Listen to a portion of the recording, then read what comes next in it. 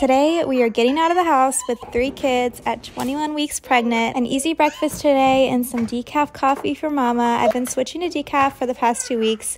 The headaches were crazy, but now I'm feeling a lot better. Just extra tired, but I know that it's also from being pregnant. Some days I have a lot of energy and others not so much. But today I knew I wanted to get out of the house first thing. We still needed to pick up some presents for Dada for Father's Day, and I also have been eyeing those bog bags for the pool and beach, and I know they are a little pricey, but I feel like we're gonna get so much use out of it this summer, so we're gonna grab one of those if we can find it. So I'm gonna get myself and everybody ready, and then we are gonna head out the door. I've been trying my best to get them outside of the house a few days a week because we are on summer break right now, and I feel like screen time happens so much easier when we stay home all day, and I just feel so guilty. So this also helps to break up our day. The kids did so good this day. I picked out some new swim trunks for Dada and a shirt and some shoes, and I also got the really cute pink bog bag that I'm so excited to bring to the pool next week. Of course, on the way home, my son convinced me to get them McDonald's, so we ate that together in the car before driving home, and I got this lemonade because we're caffeine free now, and it was so good.